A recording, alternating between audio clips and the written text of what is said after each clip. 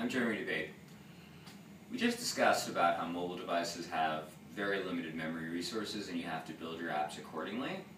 Mobile devices also have another extremely limited resource, perhaps even more precious than memory: battery life. More and more people depend on their phone every day, from everything from keeping in touch with people, to checking in at work, to playing games. No one likes their phone to die in the middle of the day. People like apps that have hidden features, things they wouldn't necessarily expect. They don't really like it when that hidden feature is that the app kills your battery in 30 minutes. Some applications, that behavior is expected, like if you're playing Infinity Blade 2, obviously that's going to drain your battery because it's extremely graphics intensive.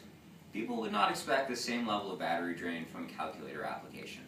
So you really want to make sure that you're as tight as possible with the user's battery life, and that the battery drain of your application meets up to your user's expectations.